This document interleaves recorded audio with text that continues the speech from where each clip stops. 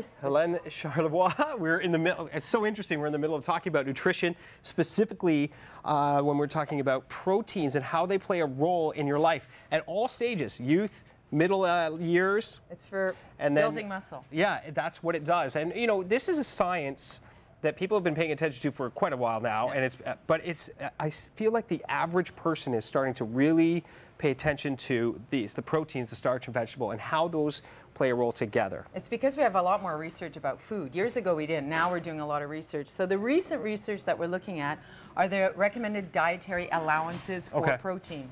Right now, an average person, I'm not talking elderly because they muscle waste, so they need more protein.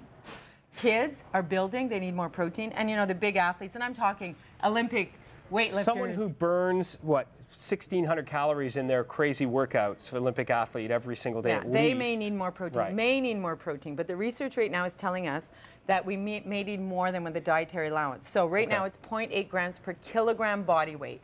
Okay. So for you, it'd be I think I'm around 80 kilograms. Okay, so it'd be about 64 grams, which is not a lot of protein. That's nothing. Okay, we're going to go through with these proteins. The new recommendations, the new research, not recommendations yet, are telling us that we need 20 to 30 grams per meal. Okay. We do not absorb more than 30 grams. So all the power builders... So it's a waste beyond that. That's right. You're just peeing out in nitrogen. Wow. So it's being hard on the kidneys. But we don't distribute it well. The average breakfast is 5 grams of protein, the average lunch is 15, and the average supper is 60. So now we need to reevaluate how we do this. So you might want to think about moving that 16-ounce steak down to 8 ounces? No, not even. Less? 3.5 is 30 grams.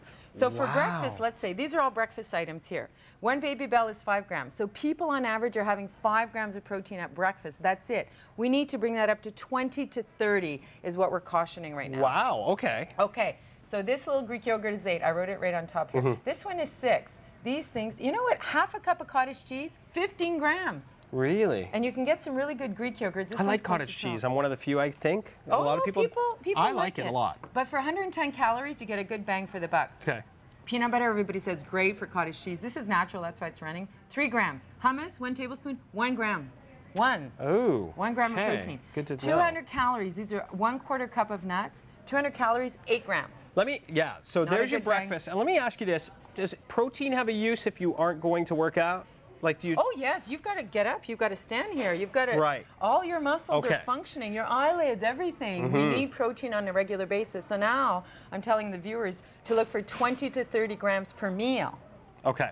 Gotcha. These are lunch items. Oh, here's some power bars here. Here's 20 grams of protein. Really? 0 in those, though. Yeah, I know. But this is glorified These are like chocolate. These are chocolate bars. And these are chocolate bars. Yeah. And so I really caution people, like my patients, I say, chocolate bar. It just brings about that whole peanut butter chocolate thing. Okay. This is hemp hearts, high in protein, but 170 calories. So you're going to get 10 grams of protein. Wow. This is new dehydrated peanut butter, PB2.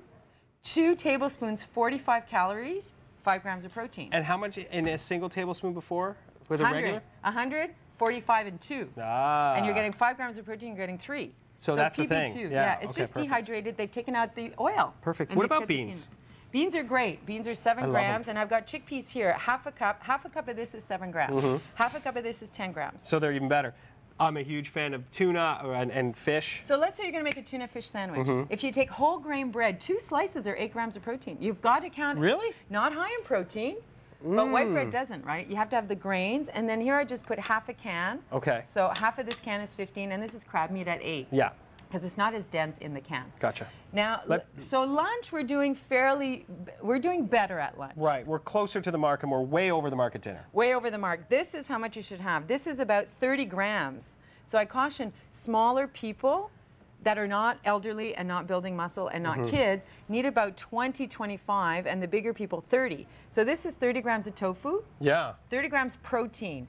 So this is tofu, and it's just under a cup.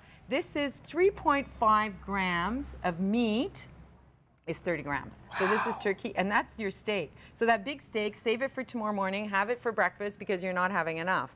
And so the amount of meat that you have is 10 times the amount of protein in it. So I have 3 grams, like 3.5 grams is 30 grams. Yeah. So it's almost 10 times. Like pump. Oh, not you. That's 6. Me, it's 3. That's 6 grams. Half of that. How can that be? How can that be? This is all we need. But you got to have more at breakfast. Yeah. You'll feel better too. And it carries through the day. And when you take care of your muscles, that ups your metabolism, right? That's right. That's right. So you're building muscle, you're getting in shape, and you're aging with vitality and energy. You want to know how these stars do it and they look so good for so long and how Helene looks so good? It's because you're eating right? Well, thank you. Yes, that's right. HCnutrition.com for more information on that. Tons of cool tips that we didn't even get to here. Thank you so much for coming in and teaching us something here today. Something that really has opened my eyes, especially about breakfast and dinner. Lunch, I'm okay. Dinner, I'm way overloaded. Oh, yeah. Most people are. All right. Thank you.